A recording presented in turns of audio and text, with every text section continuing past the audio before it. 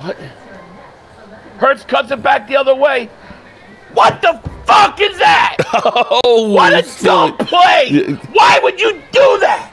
Why would they run that play? Oh, this is what I need. I don't understand the play calling. This is what I need. Get Swift in there. He's killing them. What is that bullshit?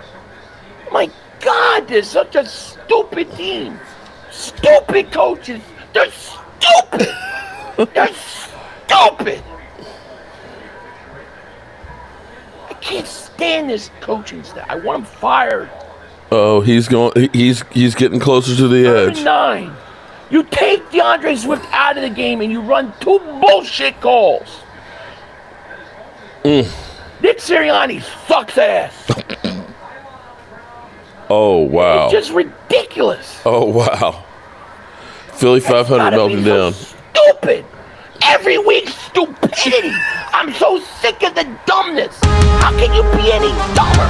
Oh. How can you take DeAndre Swift out and then you run 2 plays like that? I mean, you can't afford to kick field goals. You can't stop them on defense. You have to score touchdowns. You defense stinks. Oh.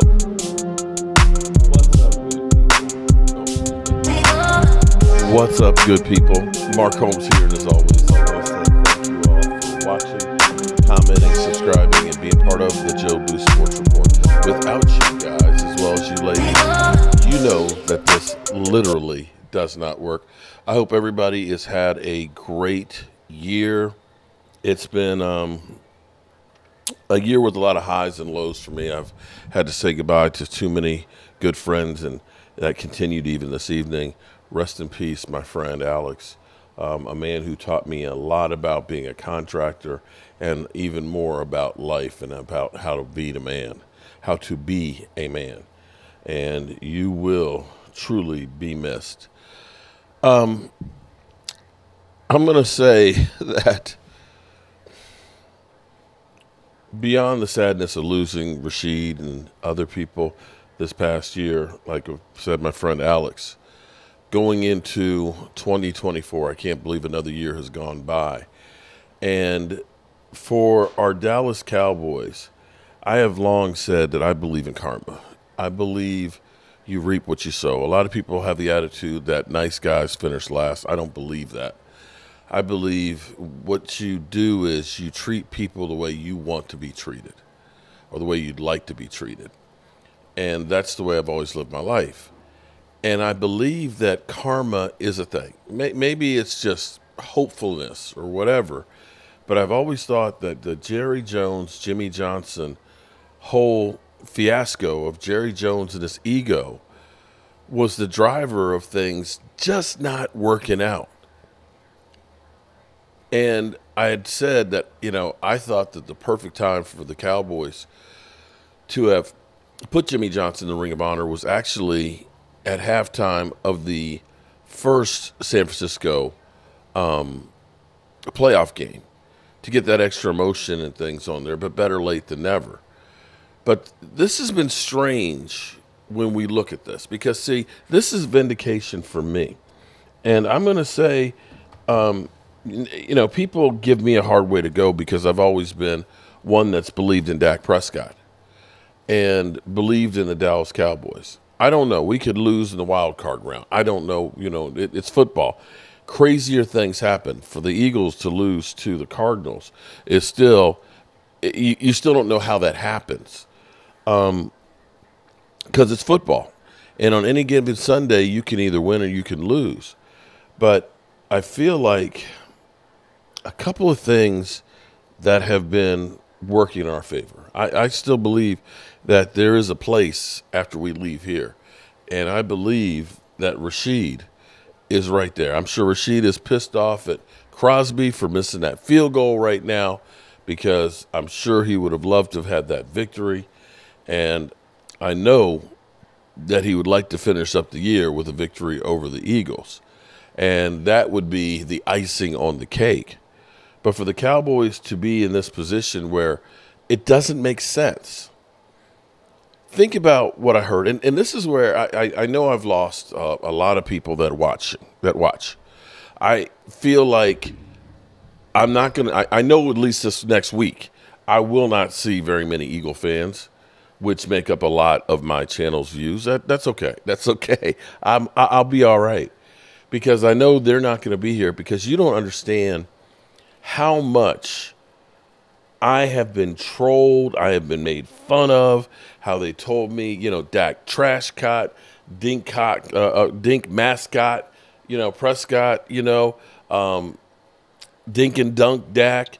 Dak is a game manager. He's not a top 15 quarterback and so on. The Cowboys suck. Jerry Jones doesn't know what he's doing, that he's 7,000 years old, as Philly 500 says, and how good the Eagles are, that their front office has got it together, that they're running circles around the Cowboys, that Howie Roseman is the best, front office guy in the NFL, that Jalen Hurts, was an MVP candidate last year, and that, he's going to take it to another level, and he's just going to be great, and he's so far better than Dak Prescott. All the trolls that would come in and put the greater than symbol, towards Jalen Hurts, and Dak Prescott is Kirk Cousins, all of these things that I've gotten, that the Eagles defense with Jalen Carter, because they know how to draft, and they drafted Jalen Carter, and he's going to be an absolute beast, that, Jordan Davis, that first round draft pick, all of those guys that they had,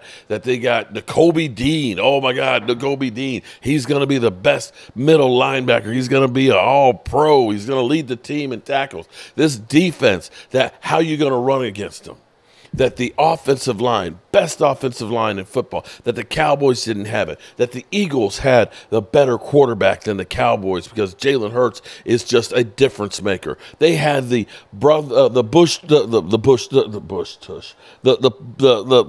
butt push, or the you know what I'm talking, the brotherly shove or the tush push or whatever the hell it is, that they had that unstoppable play. They had Nick Sirianni, that arrogant SOB that was in your face, that new generation of coach that was so better than the antiquated Mike McCarthy. That you had better receivers with A.J. Brown and Devontae Smith, that the tight end was so much better than what we had because we just had Jake from State Farm. No, Jake Ferguson. That we got rid of Zeke Elliott because Zeke Elliott was the guy, and we only had Tony Pollard. That our defense was meh, the defensive line can't stop the run. That literally on a weekly basis, we heard that Dak Prescott is nothing but a turnover machine, and that he wasn't going to get re-signed, that the Cowboys would be better off cutting Dak, taking about a $39 million cap hit, and trading for Matthew Stafford in the offseason. We've heard all of these things, and when you break it down and you look on paper and you see the Dallas Cowboys offense versus the offensive line versus the Eagles got a better one. You look at the tight end, they got a better one. You look at the wide receivers core, you look at that and say, they got a better, pound for pound full core, better than the Cowboys. That they had all of these things, and I have heard about it over and over and over again, that the Cowboys stink. Cowboys are going to have to go on the road because they can't win on the road. And to be here on New Year's Eve with all the Cowboys have to do, it doesn't matter what the Eagles do, is win against a Commander team that currently is sitting at the number 2 pick that's not going to have an incentive to want to win to change that. That's a franchise that's starting all over. It's almost unbelievable. It's almost like there's no way the Dallas Cowboys should be here. But I believe that this is karma. I want you to think back to when Jerry started talking about Jimmy going into the Ring of Honor. The things that have happened in that time period. 1, Jimmy Johnson going into the Ring of Honor. Unfortunately, losing my good friend Rashid, and you can see Rashid's back over here, up on there, the plaque, looking over my shoulder.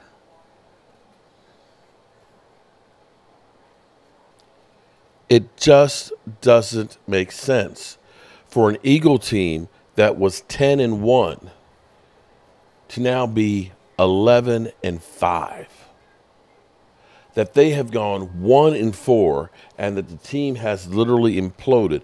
A team that went wire to wire last year, leading the division, going to the Super Bowl, and was a fumble away from winning it, to now all of a sudden look like the worst 11-win team in the history of football, where their defense, where they've got studs, or they had players that you looked at on paper and said, these guys are really good, but can't stop anybody. They could not stop Kyler Murray, who's only been out for a couple of games this season, and the Arizona Cardinals. It's almost crazy because all I've been hearing since the Cowboys lost to the Cardinals was the Cowboys lost to the Cardinals. How you going to lose to those guys? We lost to them on the road, missing 3 Pro Bowl or All-Pro offensive linemen. I can at least say we've always had problems playing in Arizona. But to have that happen, for the Eagles week after week to have everything right there in front of them and not perform, and somehow the Dallas Cowboys have the opportunity for the number 2 pick, all I can say is it's got to be that the curse is lifted. That maybe, just maybe, that Jerry Jones finally taking a piece of humble pie and giving credit where credit is due, that now the Dallas Cowboys can finally move on, that the football gods up there that said this is a travesty because what you've done to one of our greatest, one of our people, that you will not get that chance again until you do right by me. Until you do right by me, everything you touch is going to fail. Well, not everything failed. But as far as the Super Bowl, it has. Now, I don't know if this will be the moment or the impetus that leads the Dallas Cowboys to the Super Bowl. But you have to look at it from where we were a month ago, where they said the chances of the Dallas Cowboys winning the division and getting that high seed were like 5%. Where you sit here and you look at Dak Prescott, who was constantly much maligned last year and through training camp, where they literally counted how many interceptions he had in practice.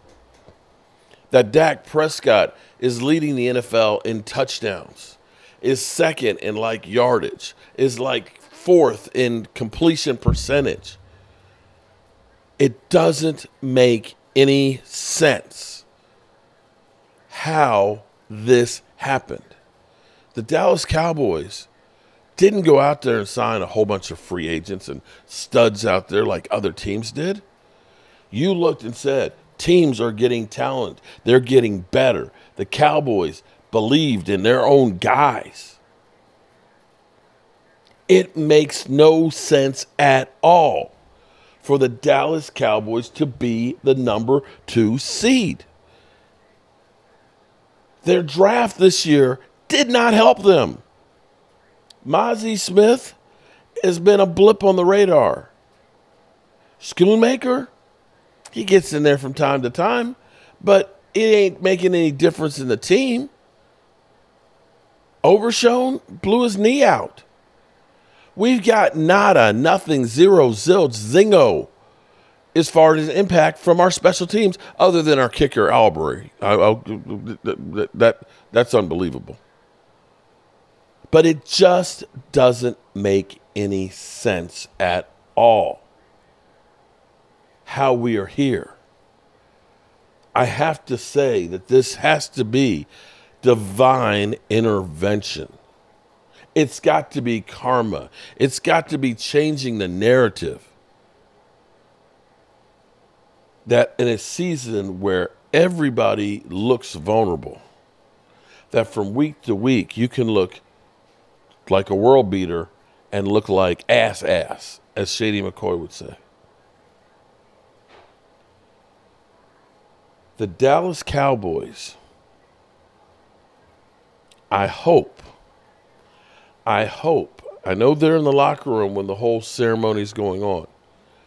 But I hope that they got a chance to meet Jimmy, to talk to Jimmy, and Jimmy to talk to them about greatness, about what it meant to be a Dallas Cowboy, about winning a Super Bowl, that they watch that ceremony that went on, that they take some of that in and want to become part of that greatness. They're going to get recognized because they're just them boys. But that's short-lived. That Super Bowl is Cowboys' immortality. You win that, they can never, ever take it away. And this needs to be the moment that those guys recognize that this is their chance to be part of all those greats up there. It still blows my mind away what has happened. There's no way, no how that the Eagles should be where they are. There's no way, no how that they should literally look like they know nothing about football over the course of the last 5 weeks. But somehow it does. Somehow their offensive line ain't stopping people. Not blocking people. Somehow their defensive front that used to be the strength is giving up 200 yards on the ground. That their secondary gave up literally 4 straight drives to the Cardinals. None of this makes any sense to me.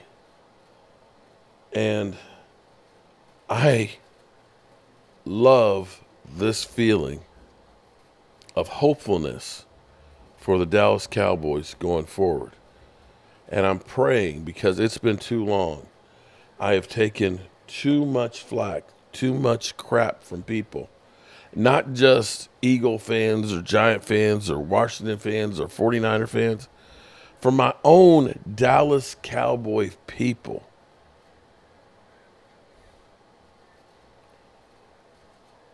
Finishing this year with this note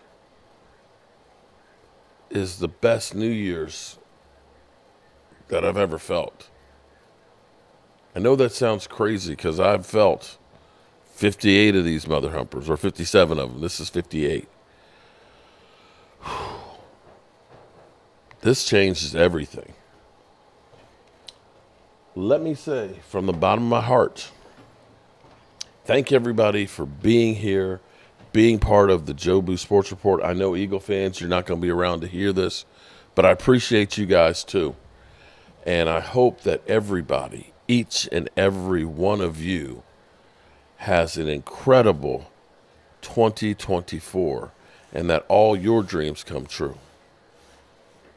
All I wanted for Christmas was to see the Eagles lose and win the division, and to keep that sexy, beautiful woman right there happy. Huh? Look at that. Looky here. Looky here.